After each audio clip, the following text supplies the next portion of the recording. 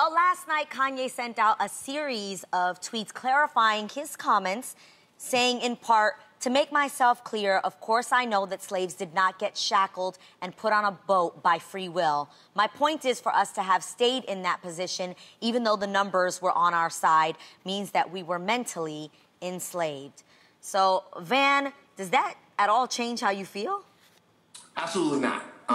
And the reason it doesn't is because of two things. Number one, slavery was a multi-front war that was fought against people of color. It involved the ripping apart of families. It involved actual physical shackles. It involved all different types of things. And you can't sum it up by any one thing. And there are history books out there that everyone can be free to read or is free to read on the atrocities of slavery.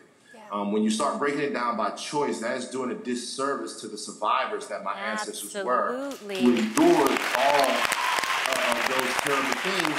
And I could be on the real talking to you ladies right now. And whatever happens going forward, those people will be respected and revered. The way you handled it and the words and the choices, the choice you made to use the words that you did is a great example of how we should all treat each other today and when we disrespect or when we disagree with each other. And Van, I commend you for that. This that was is so the thing. Good. Remember, we always say on this show, Van, that we think that all people, we need to have diversity, especially in our newsrooms. We need to have a Jamal the intern. That's our what running she always joke. calls it. You were my Jamal the intern yesterday, bruh.